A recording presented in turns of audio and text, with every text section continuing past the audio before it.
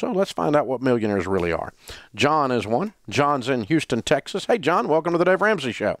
Hey, Dave, how are you? Better than I deserve, sir. What's your net worth? As of today, $1,675,000. Very cool. And what's it invested in? All of that. Well, let's see. We have $1,315,000 in mutual funds, and our house is worth $350,000. Okay, very cool.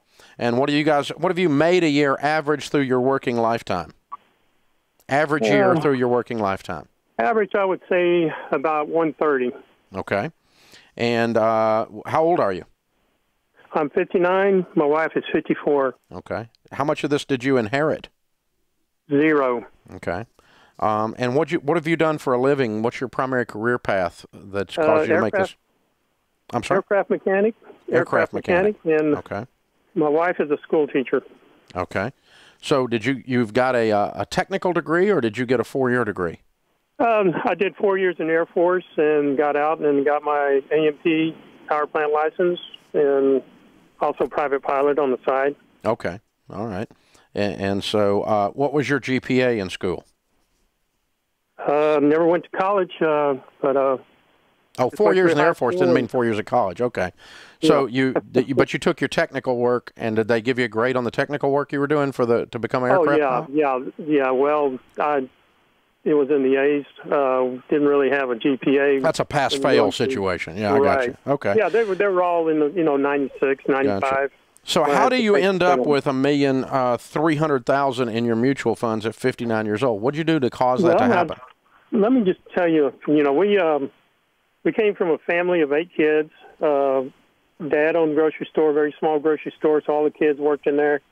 And it's one of these situations where, when you have a grocery store, labels come off the cans, so he brings these cans home. You didn't know if you were going to get dog food or a can of peas.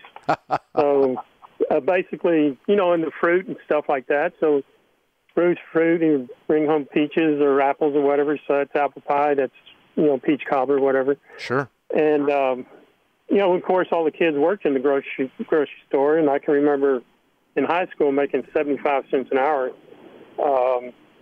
Then went into the Air Force and got out, and I decided, there's got to be a better way, so I started investing. This is in the 80s. I just started investing in anything and everything, and, people back then, they had music CDs, and when a person say, I bought a CD, I would always ask them, what bank did you buy it at?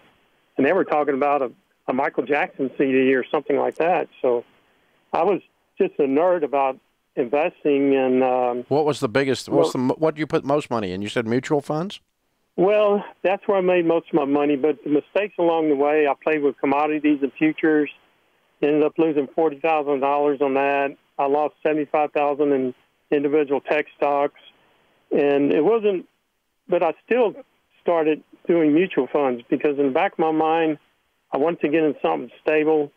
And then in 2000 is when I found you, and that's when I really started accumulating money. We got the house paid off.